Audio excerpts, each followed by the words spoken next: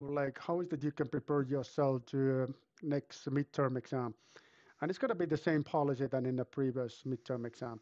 So next week I'm going to give you all the possible questions, and the list is equally long that it was in case of first midterm exam. And then then you will simply prepare yourself by looking at those exam questions. And same thing this time too, so we can organize this voting action where you can vote the question that will be in the exam paper for 100% certainty, and then the one question that I'm going to take off from the list.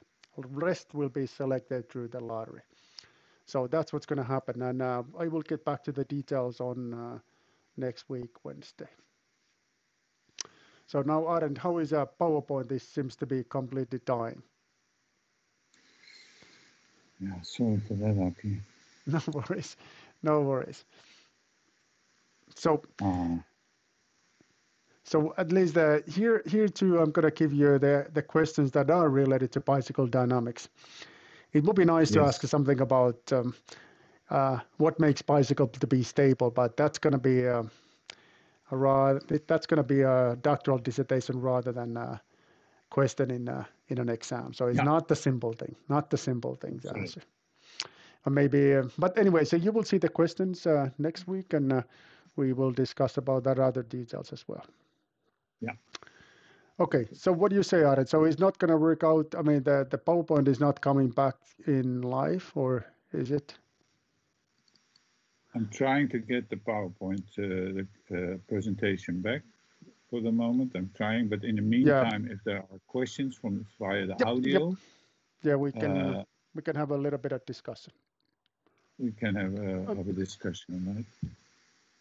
And in the meantime, I try to get the thing up again, but we can talk. If students have questions, I can talk now. so do we have any comments, questions, volunteers to check like if you can ride a bike by being intoxicated?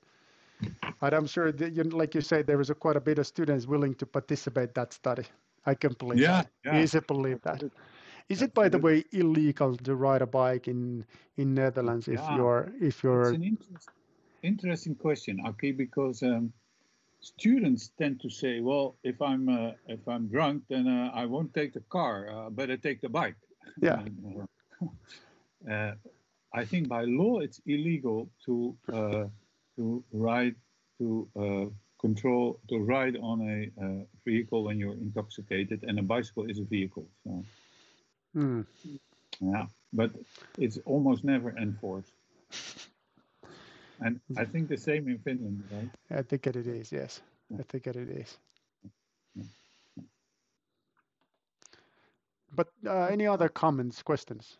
So somebody was open a mic, or did I notice that incorrectly?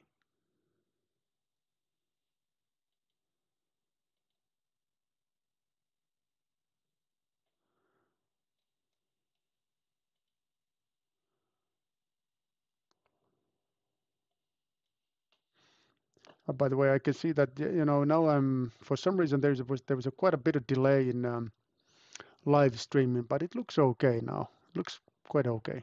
So we were not Okay. this slide, but I think it was a couple slide earlier than this one. Yeah.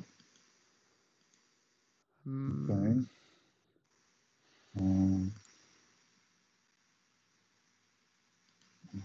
is it this one or even earlier? I think it was even earlier than that. Okay, I But it's can go somehow earlier. Still. still those slides are disappearing. Oh, Yeah. It's so strange. There's an enormous delay also on my computer. I don't know. Anyway, yeah. It's like driving an intoxicated bike. Driving a bike. Okay, and then I talked about the simulator, right? yep. Yeah. There was a this road bike pro athletic in the picture. This one.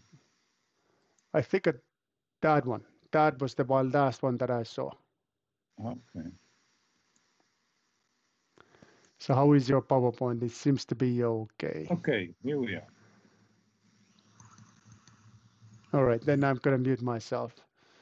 So you will close the case. Yeah, I'll try and pick it up from here then. I also see also my OBS is very bad at the moment. Anyway, well, you don't need to worry about the OBS. So if it goes through the Teams, it's all recorded, so it seems to be okay. Yeah. So okay, let me try and pick it up here. So we work in consumer industry where we look at shimmy of bicycles, and shimmy is a problem because with modern bikes you have almost like a step-through frame, which is a lot more flexible. There's more mass going on. Sometimes even a lot of mass on the front wheel. People tend to sit upright because they can easily relax cycling and have their handlebars slightly their hands on the handlebars. Anyway, we made for both big bicycle companies in the Netherlands, we made models which can predict this shimmy behavior, and they're now using it to design new bikes. In the elite sport cycling, we work together with it's called Team DSM now because the name always changes, the riders stay the same, but the sponsors changes all the time. And one of the big questions was there.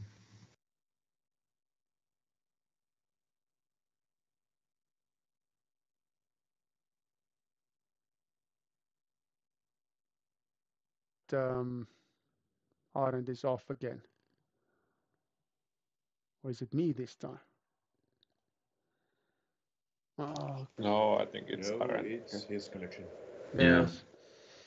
Yeah. Okay, so well, the promise was that this lecture will end at roughly at 1 o'clock, so it's already 1:30.